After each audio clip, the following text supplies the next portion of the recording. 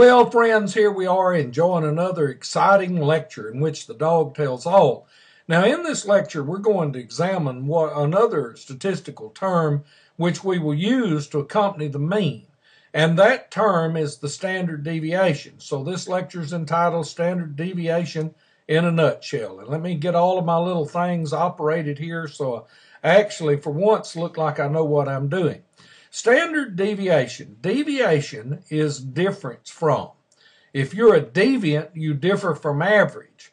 Deviation means to differ from the average. Now, the term standard means average deviation, or the average distance from the mean. So if you'll remember that the standard deviation is the average distance from the mean, you should do well with this. And we're going to walk through this beautiful presentation. Now, consider this pretty little picture here, this little purple curve. And in the center of it, we have the mean. Now, what this represents for us is the population mean, since it's the letter mu. The data which we have represented by this curve in this form indicate that the data are very close to the mean. And the further you go away from the mean, the less of them that you have. Now, for purposes of our discussion, I have represented 6 datum points. Now notice datum is the singular of the phrase data. Data refers to many different datum points. We have 6 different datum points. These are our data. Now these little data, 3 of them in our situation lie below the mean, and 3 of them lay above the mean. Now of course the mean by definition would be in the center, since it is the average of all the data. So 50% of the data lie below the mean, and 50% of the data lie above the mean. Now, what I've done here with these little red symbols is represent for you distance. Each datum lies from the mean. You'll notice that this little datum point has this difference below the mean. This datum point has this distance above the mean. So what we in fact have are 6 distances. Now, we must represent distance as positive.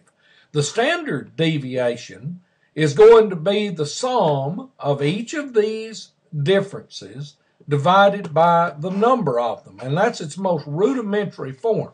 Now, we will actually do some things to compensate in populations and samples to get that number so that it might not mislead us.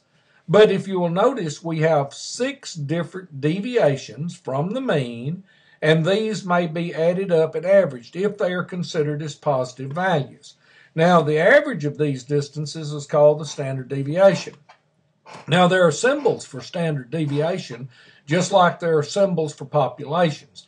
If mu represents the mean of the population, then sigma represents the standard deviation of the population, and S represents the standard deviation of the sample. So when you see sigma, you think standard deviation of the population, and when you see S, think standard deviation of the sample.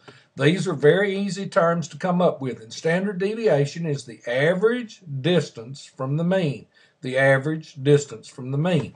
Now, back years ago, before calculators, when square roots were very hard to calculate, they looked at these distances and they said, well, we need to make these distances positive. Now, algebraically, you can take the absolute value and that makes them positive, but that's very difficult to calculate. So what they did is they just squared these distances, because any number squared is positive. Any real number squared is positive. So they worked with what they call the variance. The standard deviation squared was called the variance, and sigma squared is the variance of the population, and S squared is the variance of the sample. So we now have 2 really neat terms. One of the things that you really need to be careful here about is the relationship of the standard deviation to the variance. Invariably on the test, you will be asked a question such as the variance is the square root of the standard deviation. And if that's asked you in a true-false format, that is false. The variance is the square of the standard deviation.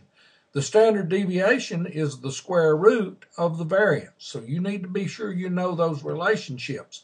Also keep in mind as to why they used a square.